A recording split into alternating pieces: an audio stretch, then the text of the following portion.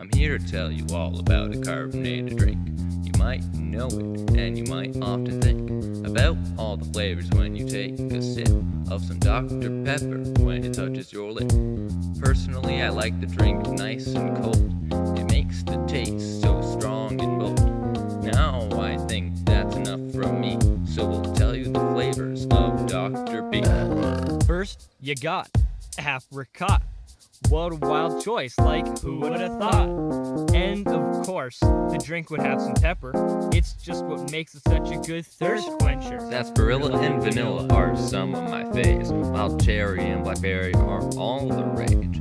Juniper and birch are a couple of woods, but trust me, even they are pretty good. They have every taste, even caramel. Don't lie to me saying that you could tell. Now prickly ash might cost a little cash, but they still added it in the flash. This drink has tastes from all different nations. I'll tell you them now if you have the patience. Like amaretto, as you can see, it's a small little taste from Italy. And that licorice from the Dutch, people might find a little too much. Cardamom is from around India. At least I think that's true because that's what they teach you. Now plum is the taste that will make you hurl, but Dr. B is still enjoyed by all the boys and girls. Everyone enjoys a little allspice. The people all agree that it's pretty nice.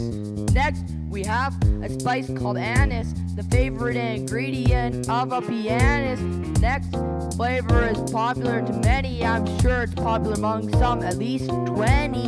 Of course it is.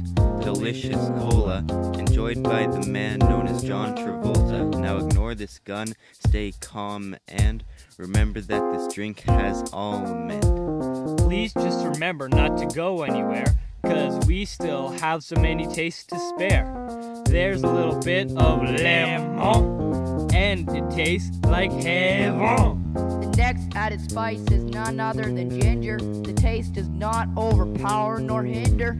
We've got ooey gooey molasses. To ever see it, you'd probably need some glasses. Although nutmeg may be for the holiday, when put in this drink, it's here to stay. An orange.